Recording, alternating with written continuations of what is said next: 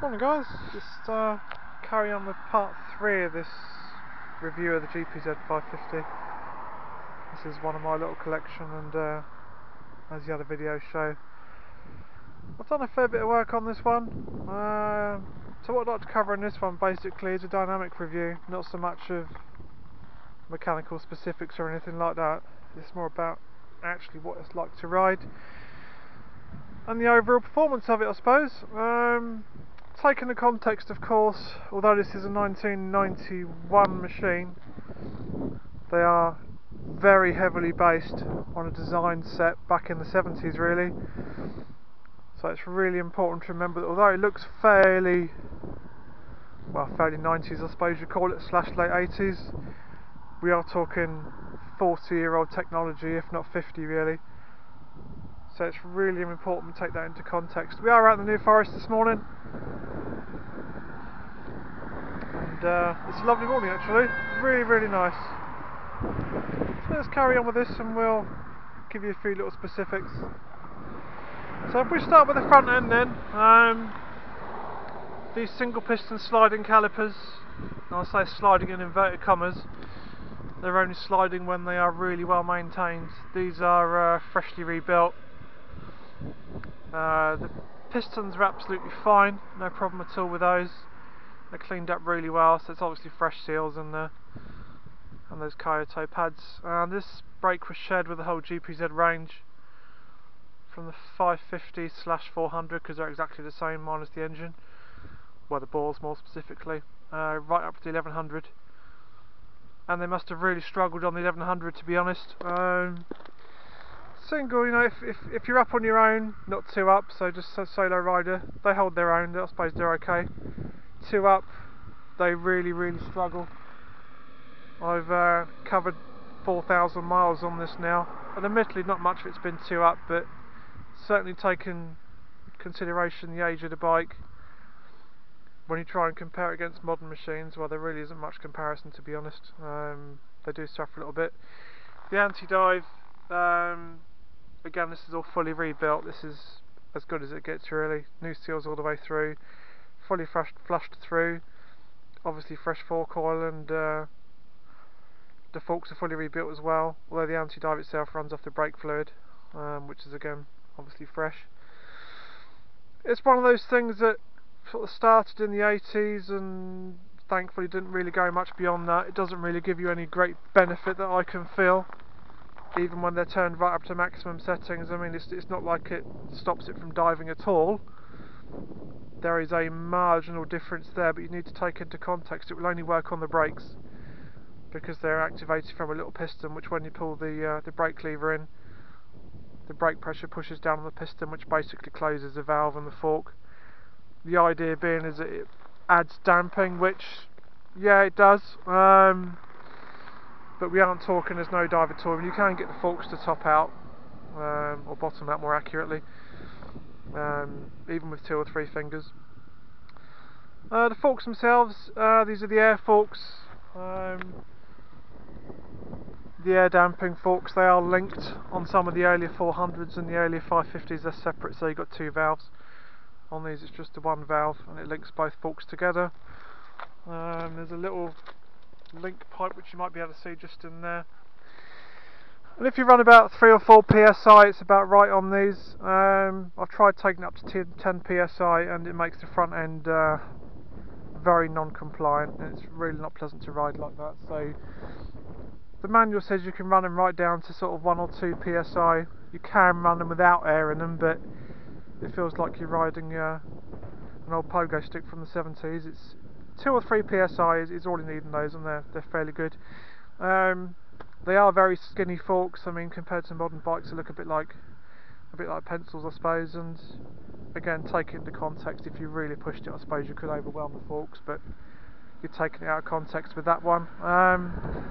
These are as good as new forks. It's got fully new guides, bushes, seals, all Kawasaki genuine products. So these are as effectively brand new forks how they would have been from new.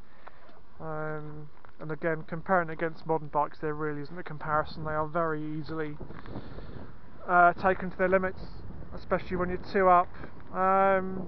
things like the electrics, I mean these front indicators are actually rear indicators off my XJ600, which when I took the fairing off I decided they were Kawasaki parts and actually look quite good, I think.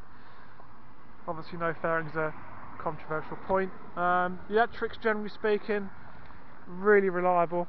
They are very, very basic on these electrics, although it's got a Battlestar Galactica type dash.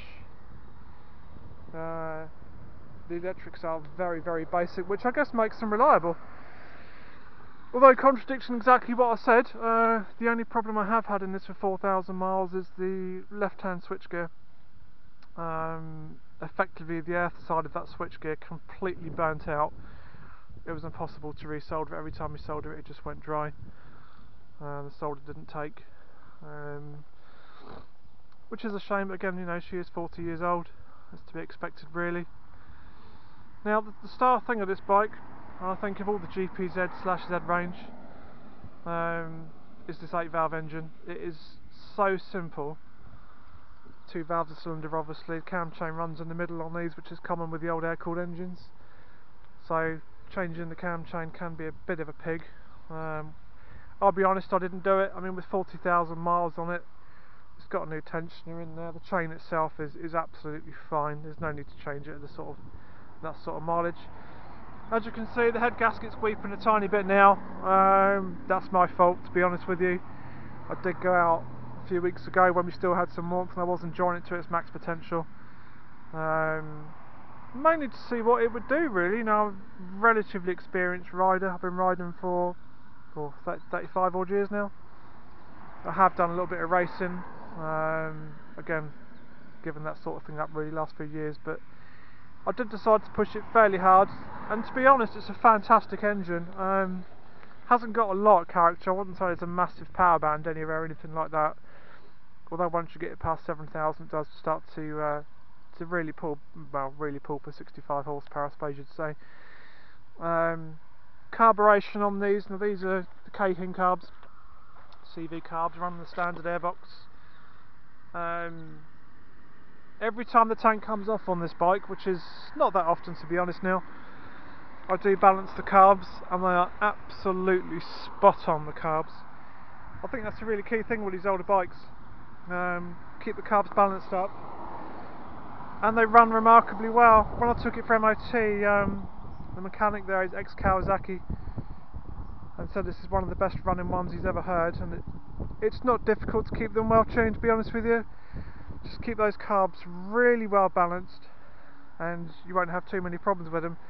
It starts like a modern bike, just tap the button, off she goes. And the engine, you can't kill these engines. They will go on for hundreds of thousands of miles. They really are incredibly simple. You can get all the parts available from it, it's really not a problem at all. I do the oil and filter every 4,000, although because of the exhaust, you do have to drop the exhaust off to get the oil filter out on these ones. It's a Yamaha system.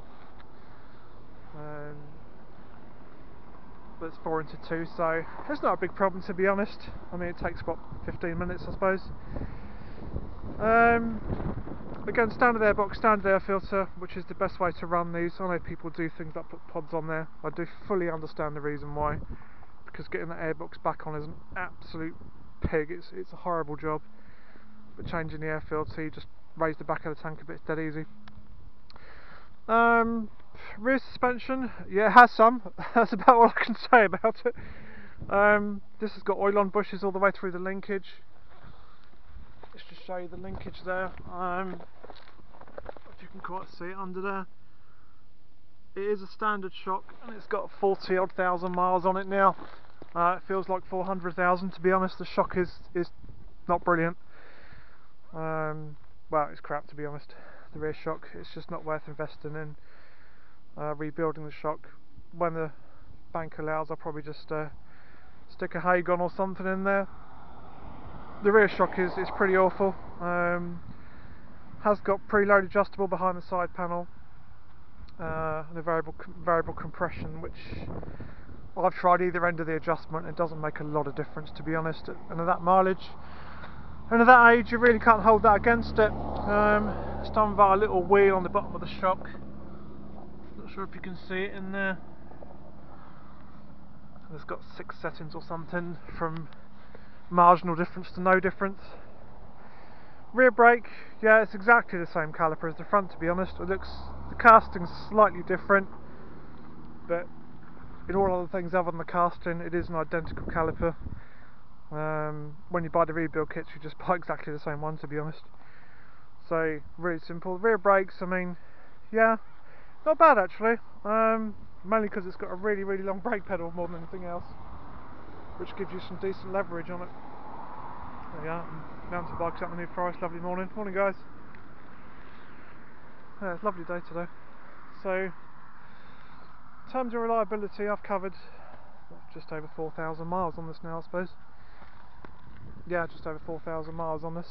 Touch wood, reliability has been nearly total. The only issue I had was that earth side on the left-hand switchgear, because it includes the clutch cutout. Every time you turn left, it would cut out, which was fun, needless to say. You know, trying to come home from Portsmouth as I was that day, about 30 miles from where I live. You can't really keep turning right all the time. It does take a very long time to get home doing that. So it's just a matter of leaning rather than using the bars, if that makes sense. And we got home with a few little stops. What else can we say about it? The gearbox is absolutely spot on. As long as you're reasonably slow with it, you can do clutchless shifts up and down. I have tried it. Yes, it will do it, but you know, we're talking 40-year-old tech here, guys. It's not a MotoGP bike. As long as you're slow with it and deliberate, it is a spot-on gearbox. It never drops out. Selection's easy, neutral's easy to find. You can be fairly quick up and down the gears, as fast as your foot will move, if you know what I mean. And she won't miss. You can come down from third or second at 2 or 3 miles an hour, and it's really not an issue at all. Or you can change up at the red and she'll sneak straight in. It's a lovely little gearbox, to be honest, and definitely feels like it could handle twice the power, which again it makes about 60 horsepower. So, wrapping it up, how does it compare to modern bikes?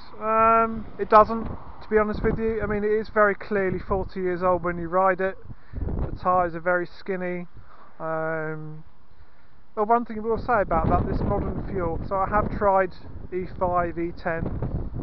In terms of performance, I can't feel a difference. I've had no issues at all, and I've run E5 and E10. E5 being super and E10 being normal unleaded. Small mountain bikers. Morning guys! Yeah, E10, I can't feel any issues with it. Starts okay, doesn't run hot, doesn't run cold. I've had no issues at all. Apparently E10 absorbs water. I use this fairly regularly, I suppose, a couple of times a week, and again I've not experienced any problems with it, so long term we'll find out. But early indications are no difference. In terms of economy, you're probably talking 65 miles to the gallon anyway, so if there is a difference it's marginal. But going back to the point I diverted from, can you compare it to a modern bike? No, you can't really. It is a 40-year-old design. If you took something out that's modern styled, one of the new Z900 RSs is just in a different league. Although that 650 does look quite interesting. I suppose it's similar sort of power, and the vein is similar of the bike, I suppose, but in terms of dynamic performance there isn't a comparison. But just to roll around on a nice Sunday like today, you know, it's about 10-12 degrees today, it's really pleasurable. Just take your time on it, roll around on it. You know it's going to be reliable because there's basically nothing to go wrong with it. As long as you don't try and keep up with sort of, you know, modern sports bikes, no, it's clearly not going to do it. But just to roll around, it's a nice little usable classic. It's absolutely lovely. I mean, she will sit at 80-85 very comfortably. Standard gearing on this, I don't see the point in changing it too much because it doesn't make any difference in terms of real world usability, unless you're trying to achieve something like a slightly lower RPM when you're cruising, or if you find the gearing a bit too tall around town, which this doesn't. The gearing is absolutely perfect on it. It pulls up to nearly the red in top, and it would go down to below walking speed in first and second, so we'll call that a small victory on the gearing.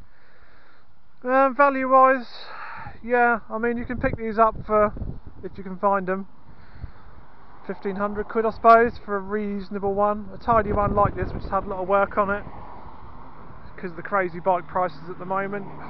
If I was going to sell it I'd want nearly 2.5 for it. Is it worth that? Well, it depends what's got a value to you I suppose.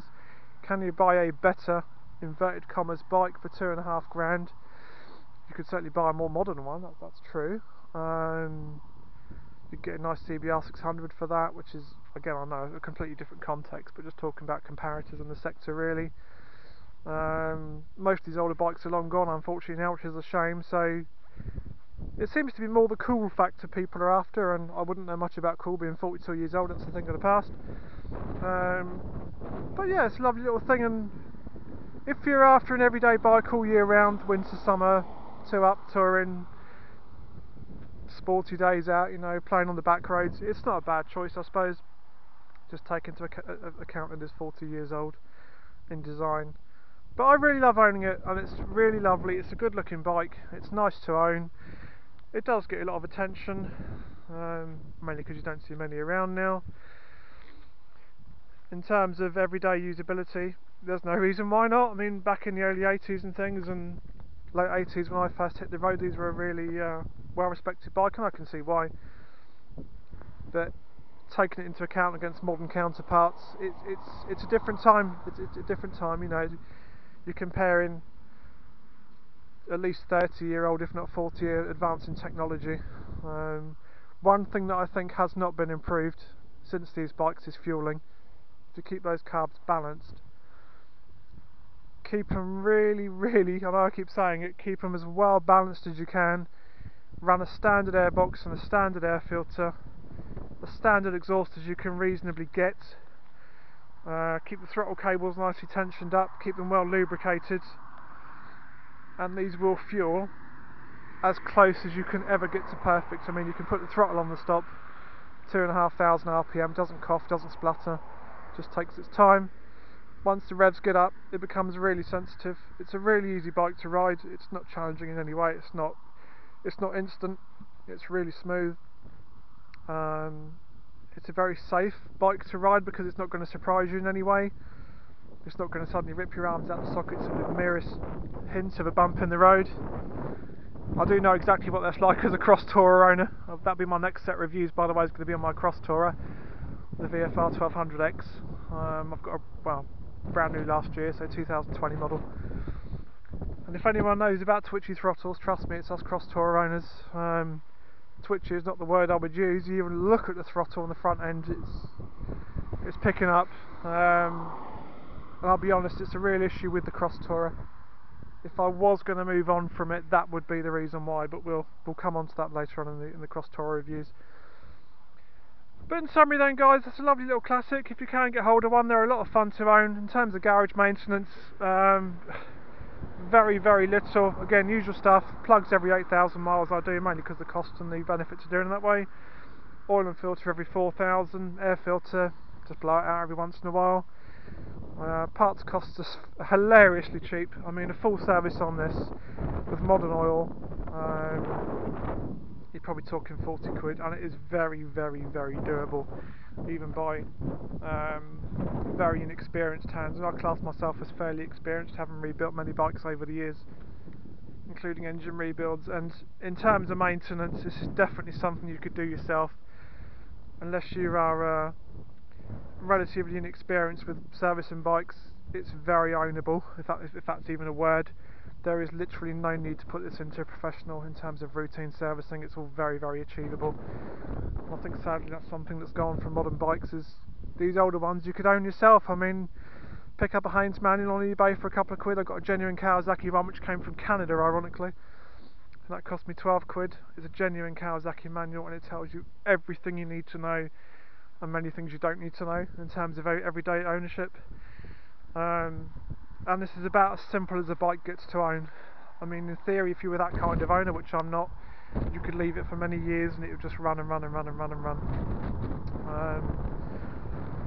Again, valve clearances, I mean, it's so long in between valve clearances, it's not really a factor.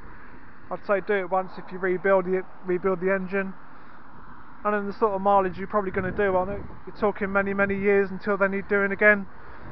Early signs of valves on these is they get hard starting when they're hot, rough idle. You can sometimes see a difference in the colour in the exhaust, but that's if the valves go out by an extreme amount, which is extremely unusual. Again, bucket and shim on these, so it's a canned out job. But in terms of maintenance, it is as simple as it gets. Reliability as good as it gets. Cost of ownership, I pay £78 a year insurance on this. It's not on a multi-bike policy, because to be honest, to put it on the multi-bike policy would cost more than it would to have its own insurance. I guess there's some benefit to getting old. That's a fully comprehensive policy, everything's covered. That's on 6,000 miles a year, I think, which I won't never realistically get near, but I've done 4,000 this year on it. I'll say £78 a year insurance, fully comp. I mean, that's as close to free as you're ever going to get. So there you go, guys. I hope you've enjoyed this little series. You might see me flying around the New Forest, or generally out and about on this one. I do use it a lot. I'm not frightened to use it. It's not a garage queen, as you can see. When I rebuilt it, it was supposed to be used. It wasn't supposed to be sat in the garage just to say, hey, I've got this cool old bike. I might do the occasional other video when I've got some plans to take it around Wales later on next year, if I still own it by then. Doesn't seem to be too much on the old YouTube about the GPz550, other than people trying to thrash them and blow them up and try and say they're race bikes, because they're not. I thought you'd appreciate this more kind of owner type review, really. So there you go, I hope you've enjoyed it. Do keep watching the videos. As I say, next one in the series is going to be my VFR 1200X Cross Tourer. Fair bit to say about that one, lots of positives, couple of negatives, which will come on more to in that series, because I'll start waffling about that otherwise. There you guys, hope you've enjoyed it. Keep rubber down, enjoy the sunny weather while we got it, enjoy the freedom while we got it. Take care of yourselves, and we'll see you on the next one. Cheers then, guys.